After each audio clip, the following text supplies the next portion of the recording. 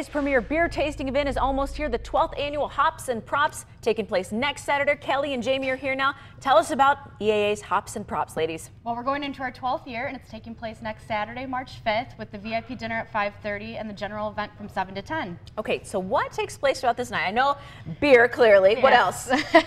Beer, great music. We have 3 live bands that are going to be performing throughout the evening. We also have food catered by Machine Shed, and like I mentioned before, the VIP dinner is Beckett's and Avery Brewery in this year. Oh, sounds wonderful. Where does this money go to?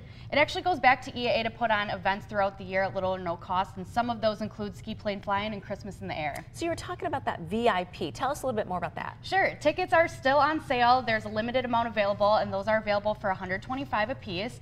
And basically, it's a 5-course food and beer pairing for guests to enjoy throughout the evening. It's something exclusive that people at the general event do not get to be a part of. Sure. So Jamie, you brought along some beer with us. Tell us what you got. I did. Well, I decided to bring a bunch of local breweries.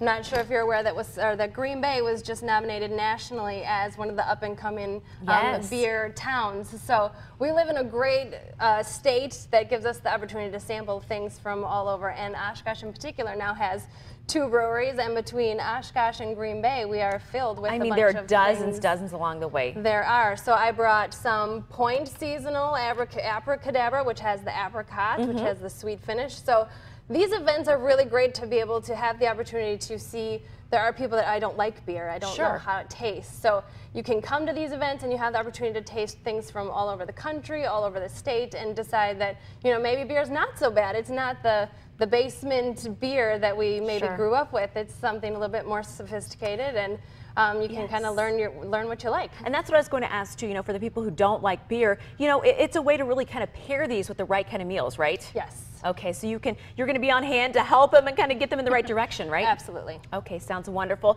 You know, Kelly, can you talk a little bit about EAA? Not just, you know, we always think of it for July, summer months, things like that. Tell us how it's really, you know, it's all year round that things are going on. It is. I'm one of the event coordinators, and we put on a number of events throughout the year. As I mentioned before, Christmas in the Air and Ski Plane Flying are a couple other ones that we host.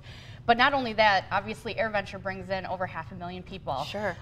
It's very exciting. We have a great lineup for this year that we're really excited to showcase to everybody. Sounds wonderful. Again, EAA's Hops and Props is this next Saturday from March 5th from 7 to 10 p.m. Ticket information can be found under the Wisconsin Tonight tab on NBC26.com. Thanks so much, ladies. Well, it is time to get moving, and we have some great ideas for some wearables.